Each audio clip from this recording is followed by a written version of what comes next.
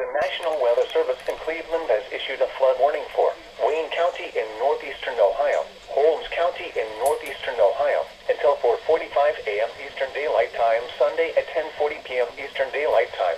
Emergency management reported ongoing flooding in southern Wayne County and over much of Holmes County. In Holmes County, the worst flooding is from Millersburg north to Holmesville.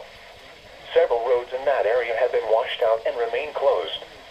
At least 2 homes along County Road 320 have been damaged by flooding. Other roads in northern and western Holmes County also have flood waters on them. In Wayne County, several roads remain closed in the Wooster and Shreve areas. No additional rainfall is expected overnight, but it will take some time for flood waters to recede.